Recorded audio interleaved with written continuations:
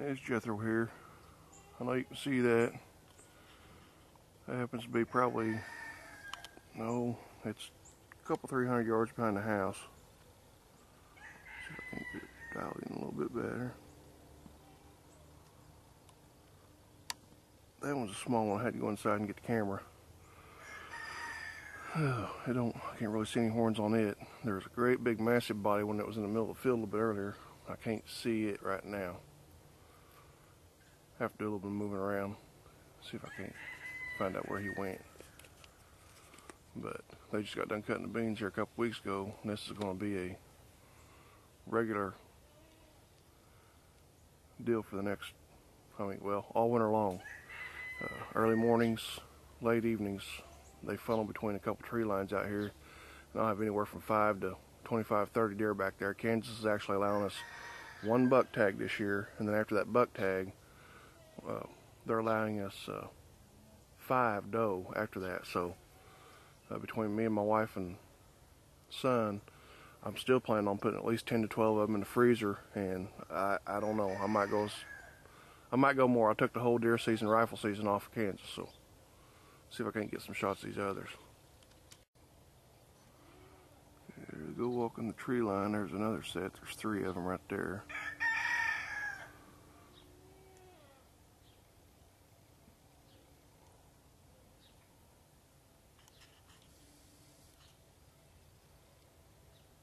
A little bit fuzzy.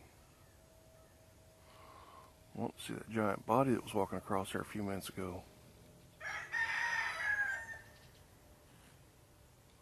Which, don't get me wrong, I mean, I won't pass up a good sized buck if it's going to be a nice wall hanger or something, but for the most part, folks, I'm a meat eater.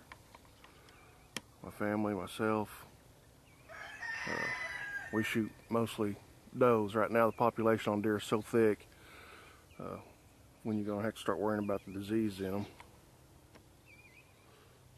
And so we do harvest mostly does. So it's just kind of right up our alley.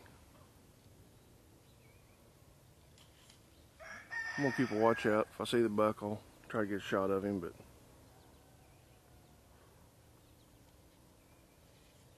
Jethro out. Bada bing, bada boom. He has like 3 does to the right of him.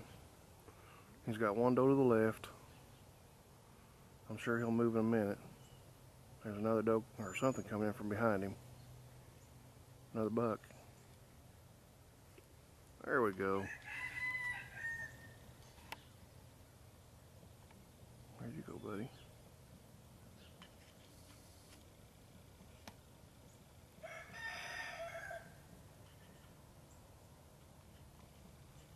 The young one got his head down. Not a very big rack, but he's kind of jacking with the does. Where'd the mother one go?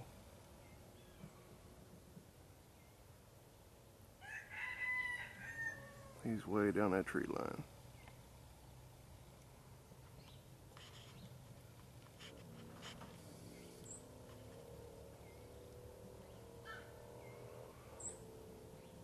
I guarantee you, he's quite a bit further back in the field. That's every bit of 300-400 yards.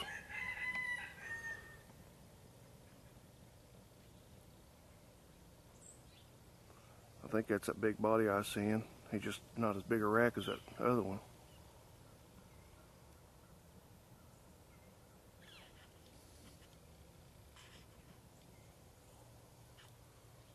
Dilgaddy, my friend, if I go back to work in time, this is going to be a shout out to you. This outdoors, it's wildlife. It's about as wild as I like to get. I like being at home, and I get to see this from my back porch or my backyard.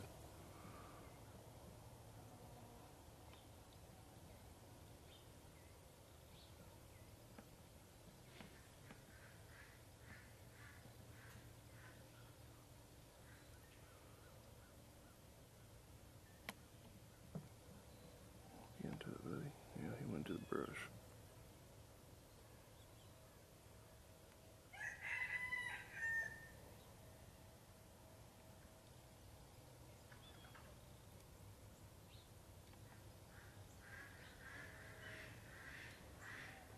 see he's a nice, well, I bet he's at least 8. I can see 6 points sticking up nice and he walks into this.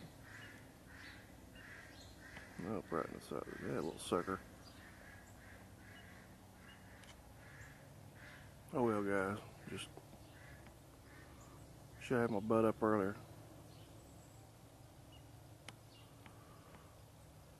When they came out of this tree line right here behind that bale of hay. That is right at about 250 yards. And they go across that big open field.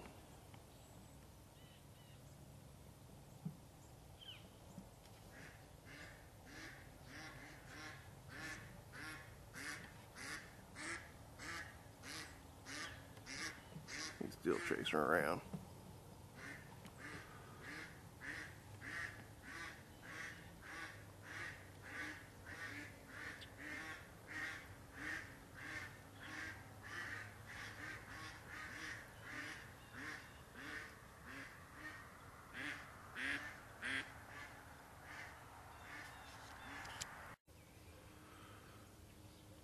He knows I'm up here.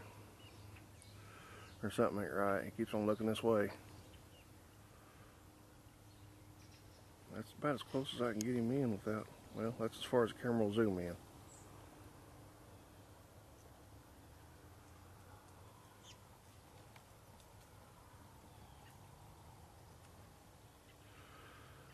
He's singing that song, ooh, gonna get me some, gonna get me some, gonna get me some. Well, hey. These are coming back over into the tree line.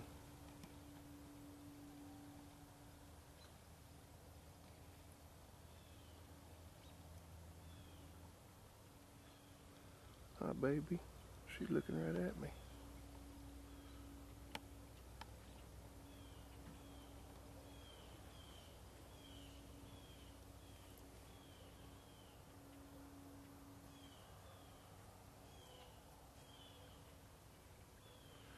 I think he's pretty much got her convinced.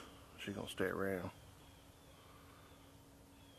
And just like a typical male, as soon as he gets what he wants, he's gonna go find these other does. Hey! Oops, you heard me. Oh, hey, looky here, looky here. He saw these other girls coming in this other side of the field. Oh yeah. I think I love you, so what are you so afraid of? Oh, get your butt back and focus. There we go. Trying to keep about the right height. He is looking nice there.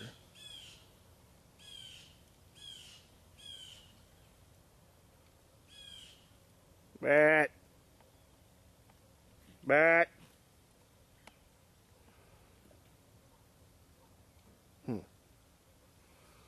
Oh well. I think I'm gonna go to the woods. Catch y'all later, Jethro out.